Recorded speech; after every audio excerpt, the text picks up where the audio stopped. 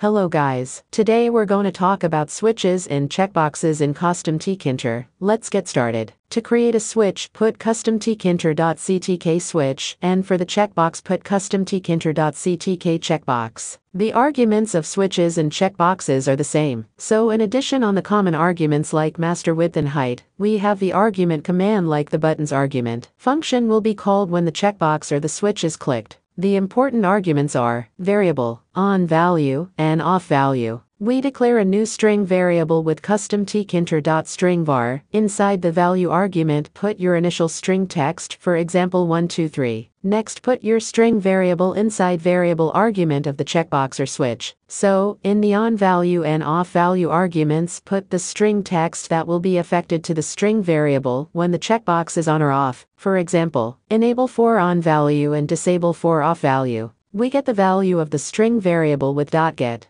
First, before clicking switch, the string variable my variable has the text 123. When we click on the switch, the string variable change to enable. When we click again, the string variable change to disable. Let's copy this into Sublime Text.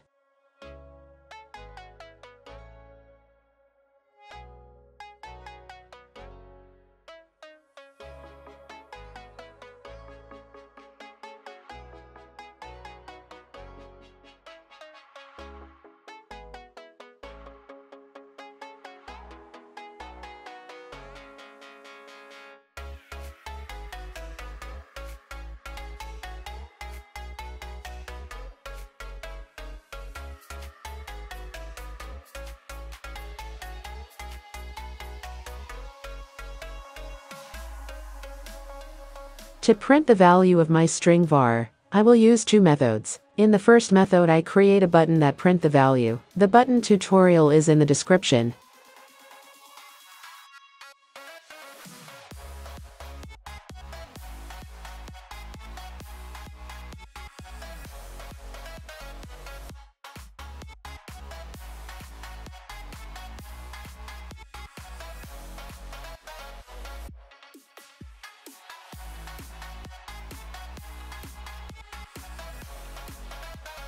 The second is that use the argument command of my switch.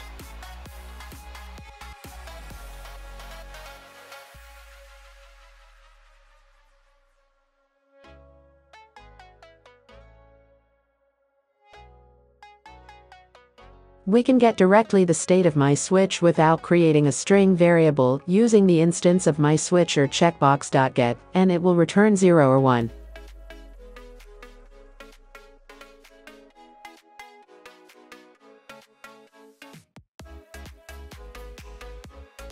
In addition of the arguments we have the argument state. Change the state of the switch or checkbox. Normal for the standard, and disabled for not clickable. And that's it for this tutorial. Don't forget to like and subscribe to the channel. See you next video.